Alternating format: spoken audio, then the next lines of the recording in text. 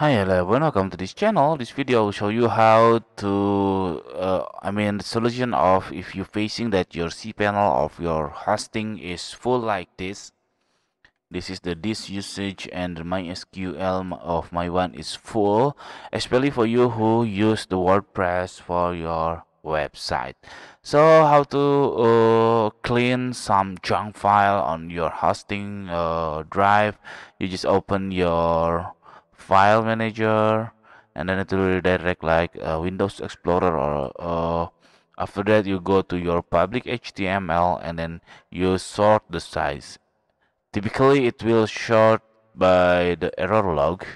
The error log it should be the biggest one, but my one is only 120 kilobyte. But it's okay. You have to click this error log, and then after that you can go to the web to the WP admin.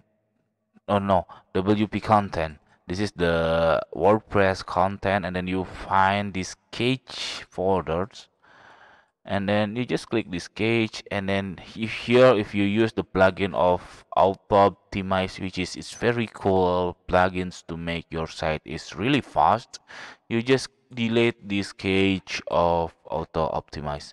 Also, if you find another cage, you can delete here and well, and then you go to your trash, here the trash files, and then you have to empty all the trash, empty trash, and then wait for seconds, maybe two or maybe 10 seconds until your hosting is updating the data to you, and then you can refresh the cPanel of yours.